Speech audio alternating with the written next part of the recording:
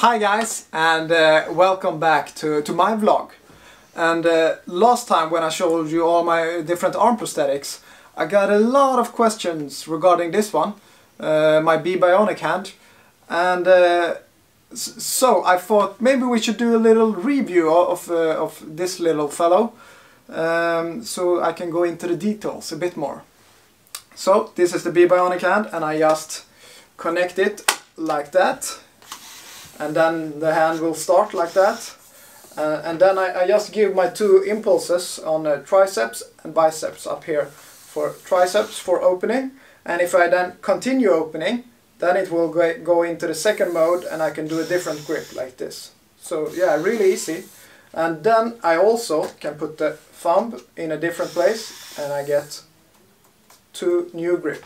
So this is the power grip, and I can now open it and do a different grip, maybe, we'll see. So this is the pinch grip, and then I also got a button, so you will see up here. So if I push that one, then I get two more different grips, and there I have the pinch grip once again, and then I also got this little grip, which is quite funny. I see I'm a bit low on battery here, and also when I go change the thumb, I get two more because I pushed the button over here. So, and then I have that grip again. This is my favorite grip. I try to use this as much as possible, but when I'm putting full load on the hand, let's see here, like that, then I need to have it in the power grip, so I can put my body weight on it. And maybe, as you saw now, I'm not sure, I also have an like a flexible joint here in the wrist, so I can the hand can move like this in all directions, and then I can lock it, and then it just can move in this direction, and that's really handy, and it also makes it a bit more human. So I like that, and yeah, I like this hand. I mainly, as I told you in my latest video, I mainly use this hand for finer works when you need all the fingers, but also maybe if I'm doing a lecture or if I am on an exhibition or something, then in some cases I want to have a prosthetic hand that looks a bit more like a human hand, as you see, and then I choose this hand.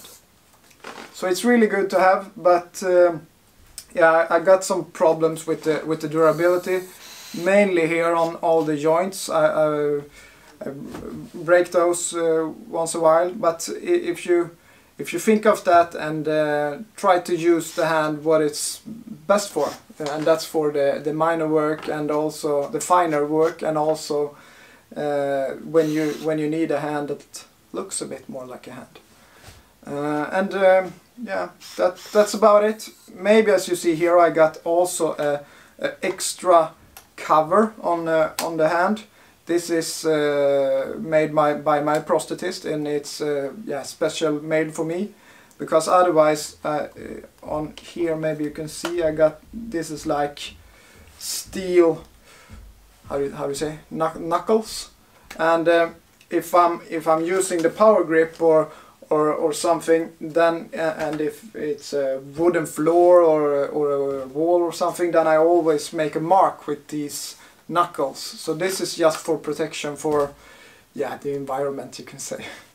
So yeah, this is really nice, and yeah, I like it, and especially it's really good just to change hands like this. So yeah, that's a short review of the Bebionic. I hope you enjoy it, and if you come up with any other questions regarding this, please comment them, and maybe I can do a second review of the Bebionic Hand. We'll see.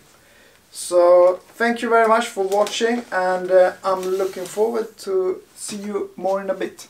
So ciao!